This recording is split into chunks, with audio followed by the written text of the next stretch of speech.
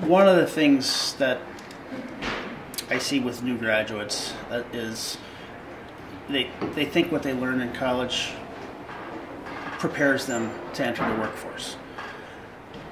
It's background. It doesn't prepare them for anything. Every job that's out there is going to be slightly different. I'm working for a consulting engineering firm. Someone could be working for another consulting engineering firm, and there's completely different requirements.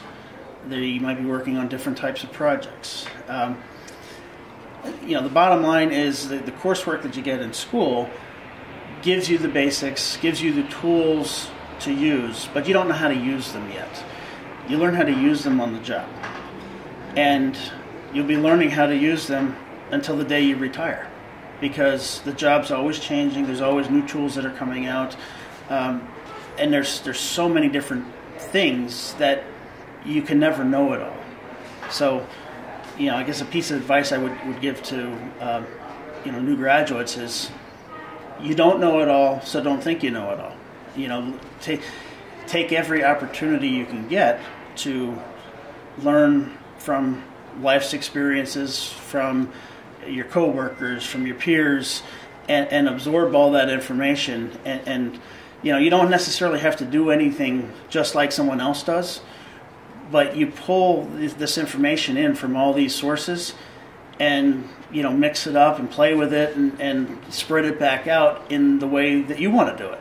And the first time you spread that might not necessarily be the way to go, but you have to rely on your life's experiences to develop that intuition of what's right, what's wrong.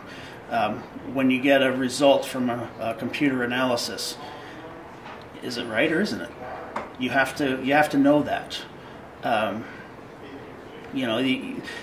The instinctual call of I have a beam spanning so far, it's got so much load on it.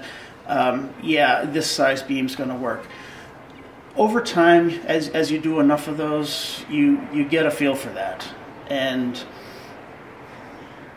but every condition is different. So just because a W16 by 26 beam works in one condition for one span, you put it in the same span but different conditions, it might be off by a mile. You have to understand what's different about those two situations, and only by having done projects where you experience that and see how things come out do you develop that knowledge that you can then use to have your gut checks on it looks right or doesn't look right.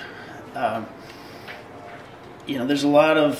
seen a lot of new engineers come into our firm over the years where they're in their first year and they say something's okay by inspection, and my question to them is, how do you know? What did you inspect to know that this was right? They don't have the experience to do that. You need life's experiences to help you develop that ability, and in 1 year you don't get that. In 10 years you might be starting. It takes a while.